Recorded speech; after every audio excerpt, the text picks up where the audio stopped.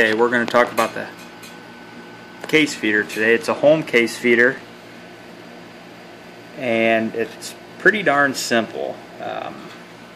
There's a wedge right here, and when that comes down, it actuates it.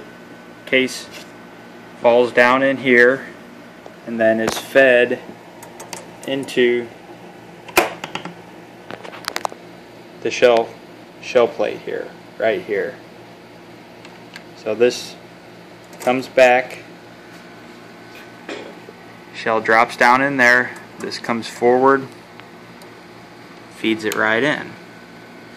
And then pretty much these tubes that I made here, they're just polycarbonate, and I fill them up and then stick them in like so.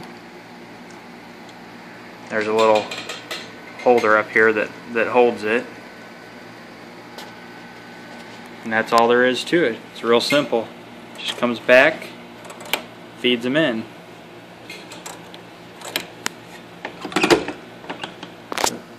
Safety can.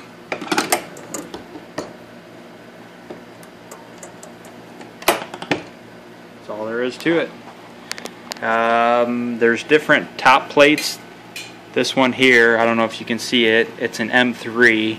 They make another one for taller shells, like if you want to load 357, I think you got to get the one that's a little bit taller, but I'm pretty sure that the base unit is the same, and then you get different adapters for the different height of the shells. But pretty simple, and it flat out works.